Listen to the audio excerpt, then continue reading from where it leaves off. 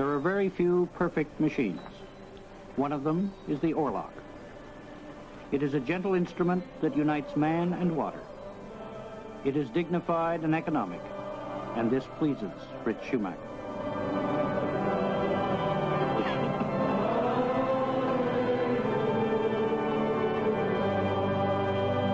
I am an economist, an organizer, a technologist. The real problem of our society is not the technical, the economic. It's, I believe, philosophical.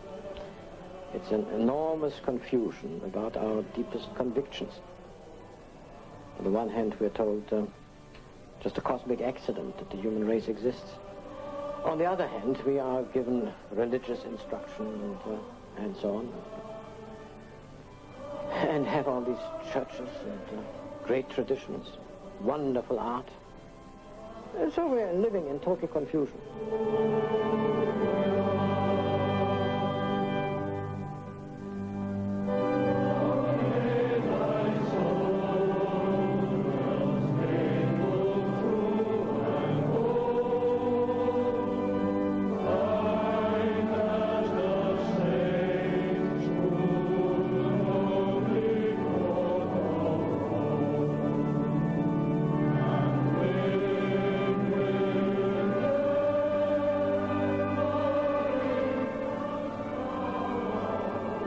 Until he was about 45 years of age, Fritz Schumacher, like all good economists, was dedicated to growth. To stand still was to stagnate. To become smaller was to die. He was enormously successful, a prime mover in Europe's post-war economic miracle. Then he decided that the world was making a monstrous mistake. Big, he said, could indeed be bad. Small, he said, is beautiful. With these words, he became one of the few original thinkers of the 20th century.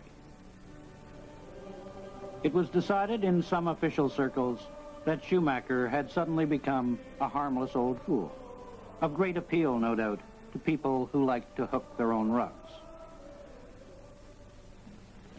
Then somebody remembered that Schumacher had predicted the world energy crisis 18 years before it happened. And now he gets letters inviting him to the White House.